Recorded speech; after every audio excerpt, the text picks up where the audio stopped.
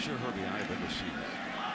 Second down and 8. Benjamin bobbles it, hangs on, forced out of bounds. Jimbo Fisher has taken both of those guys and brought that mixture to Florida State. It's unlike any other coach that exists right now in college football, in my opinion, and he's got to be in the conversation for Coach of the Year.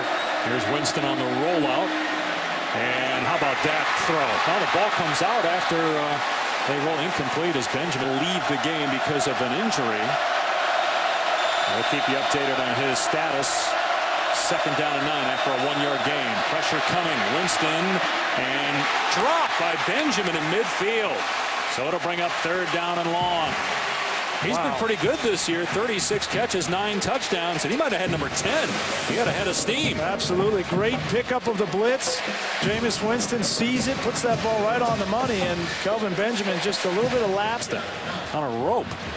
That's not easy to do over a linebacker there, and Kelvin Benjamin just turns his head and tries to run upfield a little bit. But Kelvin Benjamin. So this chance from the Noles today to sway some of the humans, get those who have Oregon ahead of them.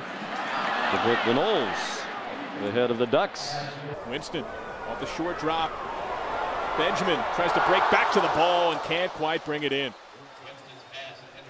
Tried to adjust with Finney. His back to the throw and nearly went up and got it. What this play shows, John, is real field awareness from Winston. That is, he knows he's got a 6'5" receiver, so he puts the ball up where a 6'5" receiver